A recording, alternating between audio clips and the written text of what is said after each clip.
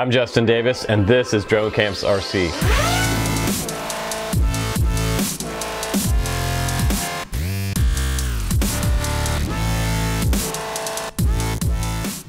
Hey guys, welcome back to the channel. I'm Justin Davis, and today we're going to do a shootout between the TS100 and the HAKKO FX901. Now, both are good irons. You can use either one out in the field, and one has an advantage over the other. Both of them have certain advantages that I'm going to talk about in this video. I'm also going to show you a comparison in this video of both of these irons, which one heats up faster. Also, by the way, this one's been discounted down to about $60. I think they recently raised the price on this iron. Maybe it got so popular with people that they raised the price, but it was down as low as $50 out there on the internet. Now this one goes for $35. Now there is definitely a huge difference between these two irons, and I didn't have a TS100 to compare a few weeks ago, but I just got one from GearBest, so maybe GearBest watched my FX901 and decided to send me a TS100 to test for you guys. So I'm happy that they did, because check this iron out. It is super slim, super sleek, and very portable. Now you also, in this box, you get some extra screws here, and those are for holding the tip on the iron. Those are nice because those are super small screws. Put those somewhere safe. You might need them, because if you drop this screw out in the field, it will be really hard to find in the grass. I've already dropped it once. So that might be one drawback, that you have to pull this screw back every time you put this tip on. But this thing is extremely small. It's electronic, and it's not a butane torch. I've used butanes, soldering irons out in the field. They're just messy, they're a little bit dangerous. And this one's simple, so you can hook up this cable right here. Now this is a laptop style charger cable. Your Fatshark cable will not work. So if you have a battery and you try to snip that off the battery to convert this over to an XT60 like this has, you won't be able to use that connector from your Fatshark. So make sure you get the right connector. There's some of these on Amazon already made up, but I decided to make my own from an old cable that I had laying around for an Energizer AA battery charger. So make sure you get your polarity right, by the way. So if you plug in this 4S battery right here, you'll get this load up screen, and this is nice because this actually runs 12 to 25 volt, and that's a pretty huge, actually 12 to 24 volt, a pretty huge voltage range. Now what's cool about this iron also is that once I've plugged in this battery, unlike the HAKKO FX901, when I turn this on, it's automatically heating up. There's no temperature control, but you're going to get a hot enough iron to do some decent soldering out in the field, some smaller soldering. You're not going to be able to do huge gauge wire with this one. In my testing, I was about 65 degrees and the wind was blowing, and it was pretty chilly out that day, but I was having a hard time soldering up a battery connector for my Fatsharks because I had a battery wire snap off, and I couldn't use my goggles, and this did not help me. So not super excited about that, but this is a $35 iron, and this is, you know, a $50 to $60 iron. So what's cool about this is this doesn't get hot when I plug in the battery. This is not hot yet. It's waiting for me to press this button right here. So that's kind of an advantage. I can go ahead and press that, and it automatically starts to heat up. We'll do a test here in a second. We'll put some solder around this tip and around this one and show you how fast they both heat up. Now both are acceptable. This one is supposed to heat up and melt solder really, really quickly. It's almost reached 400 Celsius right there. 400 degrees Celsius, and it's ready to solder. So I can press that again, and it also has a standby mode. So if I leave this on the bench and I prop it up somewhere and walk away from it, this will actually turn itself off, which is super convenient.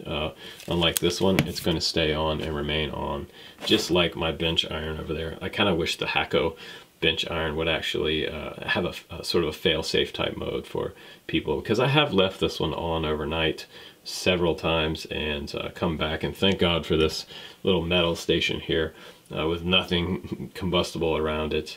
So it would be nice. Maybe a future version of that bench iron will have some kind of fail-safe, but this one has it, and that's pretty cool. Now if you press on this button right here, it'll let you adjust the temperature range, and then you just use these two buttons right here to go up or down, and it does it in 10-degree changes there, 10-degree increments. Pretty nice. But I'm going to leave this on 400 degrees Celsius because that's about the the minimum that I'm going to use for field soldering. And then if you leave it for just a second, it'll go back to that main menu and start heating back up. Well, let's go ahead and weigh this TS100 on the scale here. I've got 31.3 grams. That's pretty light. Now with the addition of a 1300 4S battery, you're looking at 200 grams, 200.5 grams total travel weight. And that's not including your cable with your XT60 on there. Now let's weigh the HAKKO FX901, and I'm at 168 grams with batteries inside. And again, the nicest thing about the HAKKO FX901 is the fact that it doesn't have cables hanging off the back of it, so you don't have to worry about hooking up an extra LiPo to it. You can just use some rechargeables inside there, so that's pretty nice. Now let's go ahead and put some solder on these tips and see which one is quicker to heat up solder. Okay, so I cleaned and primed both of these tips. They have a little bit of fresh solder on there. They are both completely cold right now, and I'm going to go ahead and press the start button and the start button here at the same time to heat up this tip, and I'll show you how quickly it heats and melts solder. 1, 2, 3.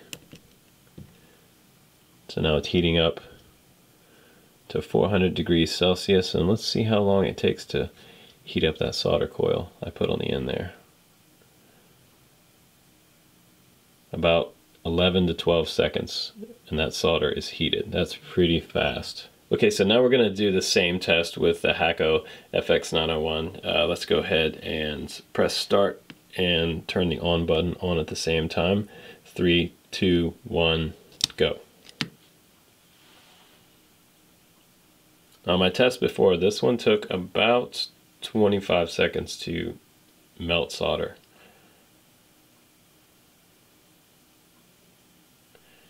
15, close to 20 seconds. 21 seconds to melt solder. Still not bad, not a long time to wait to get soldering out in the field. So let's go ahead and talk about some final thoughts on the TS100. I do like the fact that these tips right here, you can get a variety of different tips for this particular model, and they're about $13 a tip, which is pretty competitive price. Now the HAKKO tips are about $25 for only, I think, a few different styles. You don't have quite as many style tips as you have for the TS100 as you have for the HAKKO FX901, so that might be a disadvantage if you're looking for something more cost effective. The upfront more expensive cost of this might offset buying tips later for that one, so you be the judge. So far for me, the TS100 is the clear winner. It heats up quicker, it has a standby mode, which I like a lot. It has temperature control, and that's pretty important for smaller PCB soldering. So, and it has this cool nifty little screen, this little readout, and it also has a USB port right here. So you can go in there, there's an open source software, and you can tweak the settings and some of the programming in here, which is kind of cool that this one is open source, or at least it says it is on the website. So I like this one. It's definitely one that I've wanted to have and own myself for some time. I'm getting ready to take a trip, so I'm going to take this one along with me and see how it does on that trip. If it fails or anything during that trip, I'll let you guys know and report back to you guys on the channel. But you can check this one out in the link below. Use the code RC18OFF in the bottom down there and get yourself a discount. I think it'll bring it down to about $64 because they have raised the price on these since they got super popular. So also I'll try to put a link on there to that XT60 converter for you guys too. I think that's about $13, but not a bad soldering iron. Also, some guys use this for their 100% main iron, their bench iron. So it's great investment and not a lot of money. Way cheaper than the full-size bench version over there, the HAKKO larger model. Thanks again for watching this review, guys, and hopefully you enjoyed this, checking out the new TS100. I'm Justin Davis from Drone Camps RC. I'll see you guys on the next one. Take care.